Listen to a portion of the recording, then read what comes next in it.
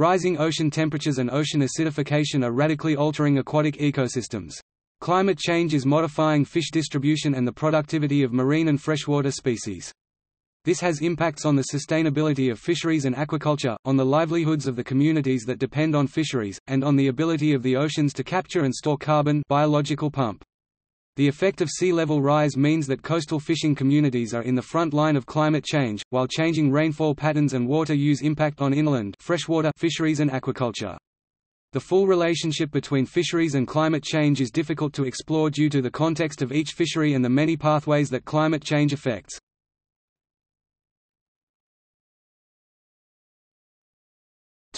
Role of oceans.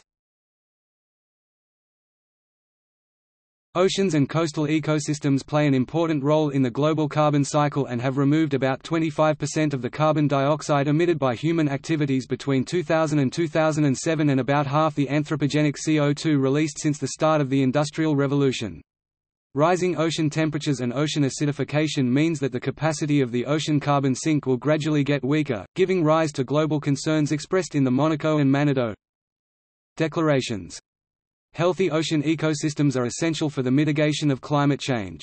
Coral reefs provide habitat for millions of fish species, and with no change it can provoke these reefs to die.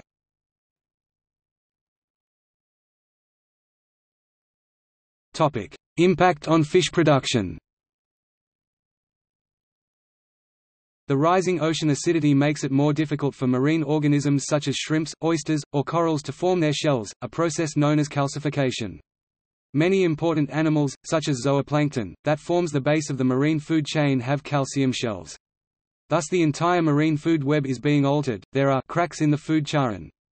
As a result, the distribution, productivity, and species composition of global fish production is changing, generating complex and interrelated impacts on oceans, estuaries, coral reefs, mangroves and seagrass beds that provide habitats and nursery areas for fish. Changing rainfall patterns and water scarcity is impacting on river and lake fisheries and aquaculture production. After the Ice Age about 200,000 years ago, the global air temperature has risen 3 degrees, leading to an increase in sea temperatures. Fish catch of the global ocean is expected to decline by 6% by 2100 and by 11% in tropical zones. Diverse models predict that by 2050, the total global fish catch potential may vary by less than 10% depending on the trajectory of greenhouse gas emissions, but with very significant geographical variability.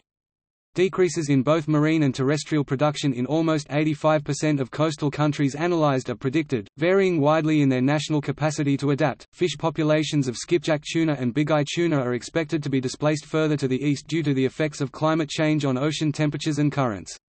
This will shift the fishing grounds toward the Pacific Islands and away from its primary owner of Melanesia, disrupting western Pacific canneries, shifting tuna production elsewhere, and having an uncertain effect on food security. Species that are overfished, such as the variants of Atlantic cod, are more susceptible to the effects of climate change. Overfished populations have less size, genetic diversity, and age than other populations of fish. This makes them more susceptible to environment-related stress, including those resulting from climate change. In the case of Atlantic cod located in the Baltic Sea, which are stressed close to their upper limits, this could lead to consequences related to the population's average size and growth. Due to climate change, the distribution of zooplankton has changed.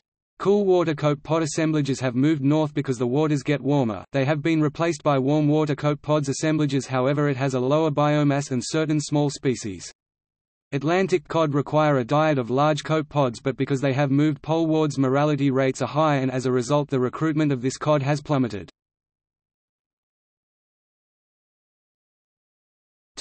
Impact on fishing communities. Coastal and fishing populations and countries dependent on fisheries are particularly vulnerable to climate change. Low-lying countries such as the Maldives and Tuvalu are particularly vulnerable, and entire communities may become the first climate refugees. Fishing communities in Bangladesh are subject not only to sea level rise, but also flooding and increased typhoons.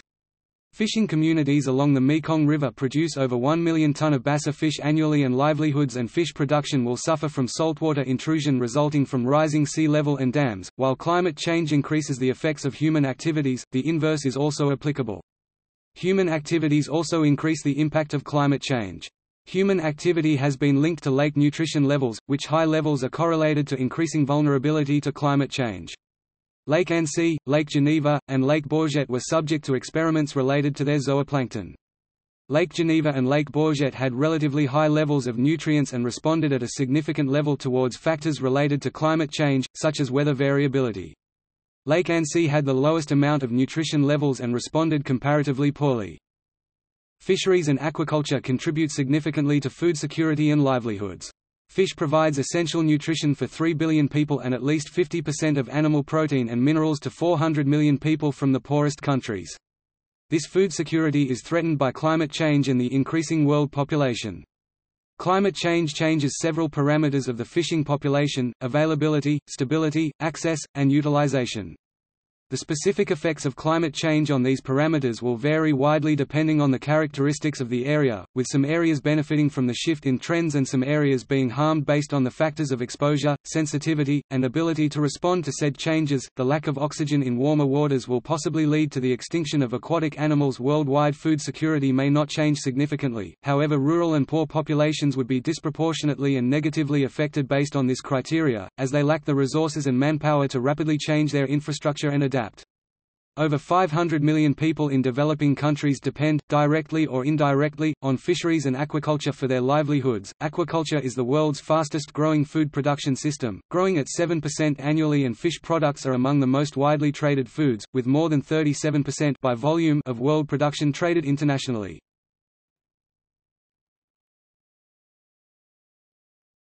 Topic: Adaptation and mitigation. The impacts of climate change can be addressed through adaptation and mitigation. The costs and benefits of adaptation are essentially local or national, while the costs of mitigation are essentially national, whereas the benefits are global. Some activities generate both mitigation and adaptation benefits. For example, the restoration of mangrove forests can protect shorelines from erosion and provide breeding grounds for fish while also sequestering carbon.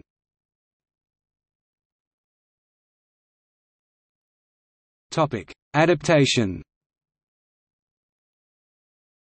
Several international agencies, including the World Bank and the Food and Agriculture Organization, have programs to help countries and communities adapt to global warming, for example by developing policies to improve the resilience of natural resources, through assessments of risk and vulnerability, by increasing awareness of climate change impacts and strengthening key institutions, such as for weather forecasting and early warning systems. The World Development Report 2010 Development and Climate Change, Chapter 3 shows that reducing overcapacity in fishing fleets and rebuilding fish stocks can both improve resilience to climate change and increase economic returns from marine capture fisheries by $50 billion per year, while also reducing GHG emissions by fishing fleets. Consequently, removal of subsidies on fuel for fishing can have a double benefit by reducing emissions and overfishing. Investment in sustainable aquaculture can buffer water use in agriculture while producing food and diversifying economic activities. Algal biofuels also show potential, as algae can produce 15 to 300 times more oil per acre than conventional crops, such as rapeseed, soybeans, or jatropha, and marine algae do not require scarce freshwater. Programs such as the GEF-funded Coral Reef Targeted Research provide advice on building resilience and conserving coral reef ecosystems, while 6 Pacific countries recently gave a formal undertaking to protect the reefs in a biodiversity hotspot, the Coral Triangle.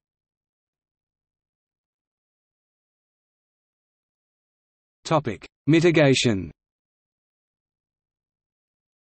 The oceans have removed 50% of the anthropogenic CO2, so the oceans have absorbed much of the impact of climate change. The famous White Cliffs of Dover illustrate how the ocean captures and buries carbon. These limestone cliffs are formed from the skeletons of marine plankton called coccoliths. Similarly, petroleum formation is attributed largely to marine and aquatic plankton, further illustrating the key role of the oceans in carbon sequestration. Exactly how the oceans capture and bury CO2 is the subject of intense research by scientists worldwide, such as the Carbocean project. The current level of GHG emissions means that ocean acidity will continue to increase and aquatic ecosystems will continue to degrade and change. There are feedback mechanisms involved here. For example, warmer waters can absorb less CO2, so as ocean temperatures rise, some dissolved CO2 will be released back into the atmosphere. Warming also reduces nutrient levels in the mesopelagic zone, about 200 to 1,000 meters deep.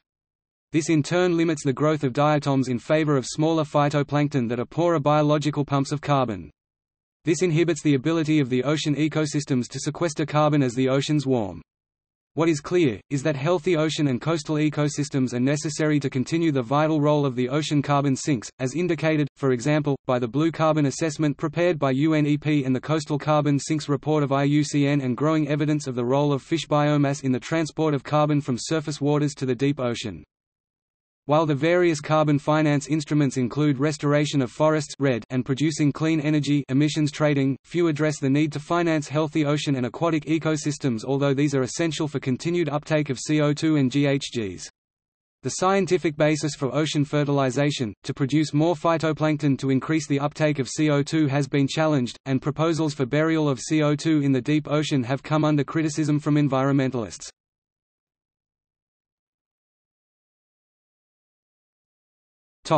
Overfishing.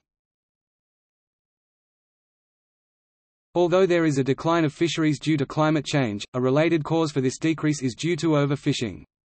Overfishing exacerbates the effects of climate change by creating conditions that make a fishing population more sensitive to environmental changes.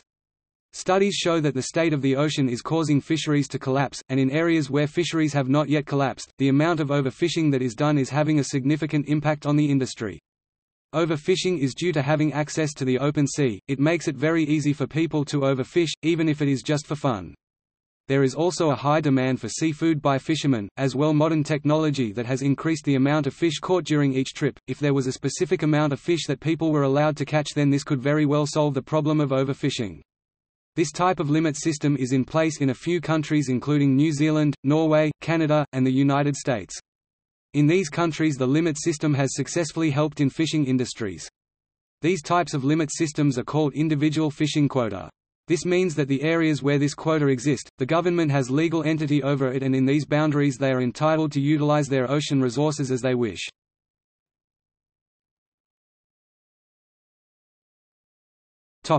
See also: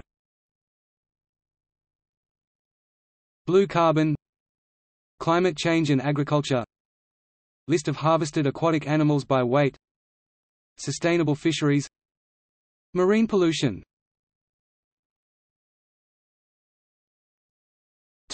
Sources. This article incorporates text from a free content work. Licensed under CC by SA 3.0 EGO License Statement. In brief, The State of World Fisheries and Aquaculture, 2018 FAO. To learn how to add open license text to Wikipedia articles, please see this How to page. For information on reusing text from Wikipedia, please see the Terms of Use. Notes